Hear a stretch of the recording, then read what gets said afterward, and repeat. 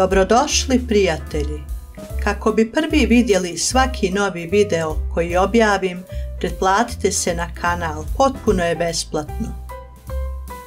Nema boljeg prirodnog lijeka od mlade koprive.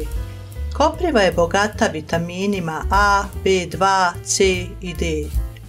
Sadrži hranjive sastojke poput antioksidanata, aminokiselina i hlorofila. Također je dobar izvor kalcijuma, kalijuma, joda, mangana i gvožđa. Sadržaj vitamina C u koprivi mnogo je veći nego u ribizli ili citrusima.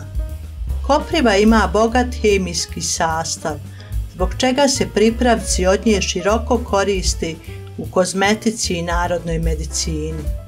Posebno je popularno ulje koprive, koje možete kupiti u apoteci ili napraviti sami. U nastavku videa pogledajte kako pravim ulje od koprive i zašto se ono koristi. Ljekovita svojstva koprive sačuvaju se duže ako se od nje priprema ljekovito ulje. Redovnim utrljavanjem u vlasište postiže elastičnost, mekoću i brži rast kose. Dodavanjem u kreme i masti pripremaju se maske. Ulje miješajući sa šamponom dobija se kozmetički proizvod sa ljekovitim učinkom. Zahvaljujući narodnim receptima, ulje koprive koristi se ne samo za kosu, već i za kožu.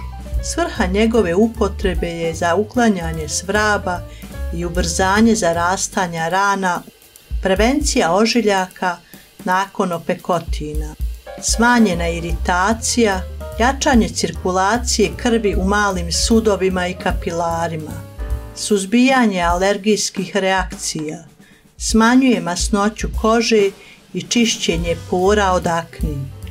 Da biste dobili zajamčeni prirodni proizvod, trebali biste ga sami napraviti. Za pripremu ulja kopriva se sabire od maja do jula, prije nego što procvjeta. Bere se čisto lišće, bez oštećenja i paučine, ujednačene bogate zelene boje. Sakupljanje se vrši po sunčanom i suhom vremenu.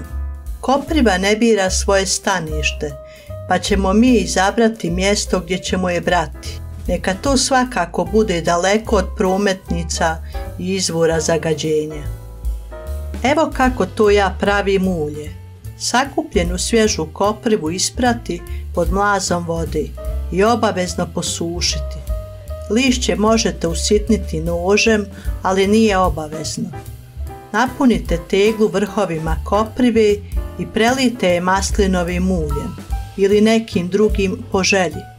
Čuvati na sunčanom mjestu i povremeno protresti.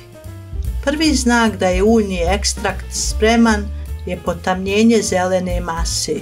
To traje najmanje 2 sedmice. Ovo ulje čini čuda za bolesti reumatizma, artritisa i osteoporoze. Ako vam se svidio ovaj video, u znak podrške ostavite like ili se pretplatite. Ako isprobate ili ste već isprobali ovo ulje, podijelite svoje utiske u komentaru. Pozdrav!